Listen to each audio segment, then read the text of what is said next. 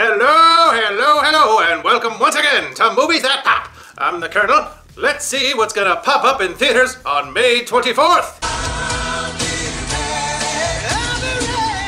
Dwayne Johnson is not a cop. He's a lifeguard, but he's certainly not gonna let that stop him from going undercover to bust up a drug ring in Baywatch, a hilarious send-up/homage to the cheesy hit 90s TV show of the same name. That show, from what I can remember, took itself pretty darn seriously and tried incredibly hard to be sexy in a very 90s music video kind of way. Thankfully, this movie version doesn't take the material seriously at all, and instead focuses on having a good time. As for the sexiness, well, let me address that right up front. This is a very, very sexy cast, and there's a little bit of eye candy for everyone, no matter what your predispositions are. The great thing is, even though the characters will sometimes refer to other characters' sexiness, the movie, meaning how it was shot and whether the camera lingers or leers, the movie isn't trying hard to be sexy in the way that the TV show was. It just is. They just hired an amazingly good-looking cast all around, and then focused on making them primarily funny.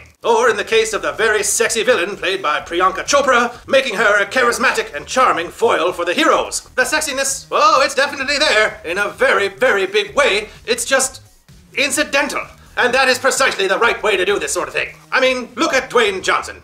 Here he's running around in a bathing suit for the whole movie, but you know from experience that this is a guy that you can put in a periwinkle unicorn t-shirt and he can make that look sexy. But you also know from past experience, and this is also true of Zac Efron as well, that these guys can also riff up a storm and will go as far as they need to for the joke. This serves them incredibly well in Baywatch, where the central premise, as the movie lovingly points out every chance it can get, that unarmed lifeguards with no legal authority really shouldn't be investigating crimes. Sure, they may conveniently know a lot about computer hacking or marine biology or coroner's reports or medical procedures at just the right time that the movie needs them to, but really, their actual job concerns rescuing people from a very small section of the beach, and that's it. And you can't build much of a story around that. So it's amazing that the show was able to produce as many episodes as it did. But in this movie, we get a story of some up-and-coming trainees joining forces with the veteran lifeguards to investigate some mysterious deaths that may be linked to some drugs that also coincidentally washed up on the beach they patrol. Writing out this goofy plot is made much, much easier by two things. The first is that the action scenes are very well shot and viscerally paced. I mean, I love this shot of Zac Efron diving off a pier from the trailer, and there are some truly awe-inspiring stunts and great action photography both in and out of the water. The other thing that not only makes this movie enjoyable, but quite possibly is the best reason to see it, is no, it's not the copious eye candy. By the way, have I mentioned that? Because seriously, this movie has a ridiculous amount of hot people in it. Charismatic and extremely likable too.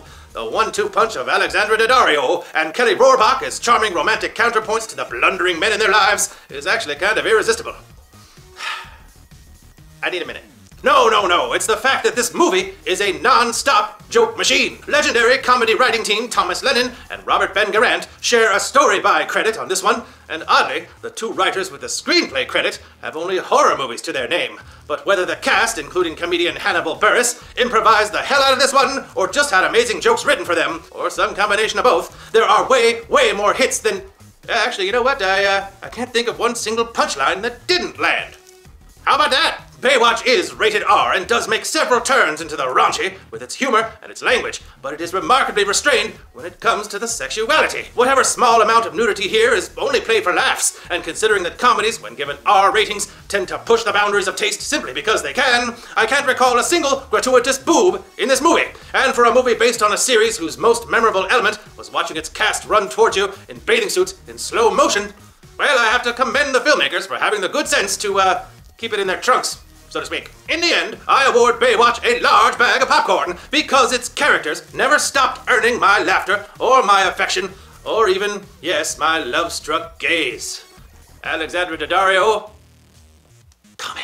In this movie, when there's not something to gawk at, there's something to laugh at, and often there's both in the same scene. You can certainly enjoy Dwayne Johnson having a knockdown, drag-out fight with a criminal inside of a child's bedroom, all while fully aware that as a lifeguard he's not supposed to be fighting criminals at all, and the movie knows it, and gets that it's ridiculous, but still takes the time to make the scene visually compelling as an action scene in its own right. The perfect combination of silly and sexy, Baywatch delivers non-stop thrills and laughs with the relentlessness of the tide and with a buoyancy of spirit that makes it all look easy. That does it for this edition of Movies That Pop. Don't forget to follow me, the Kernel, on Twitter at Movies That Pop, and click the icon right down there to visit our channel if you'd like to see more. And please support us by clicking subscribe while you're there and by clicking the thumbs up icon below. I'd like to hear your thoughts on Baywatch in the comments as well. Did it sink or swim for you? In the meantime, thanks for watching. I'm the Kernel, and I'm oceanic, motherfucker.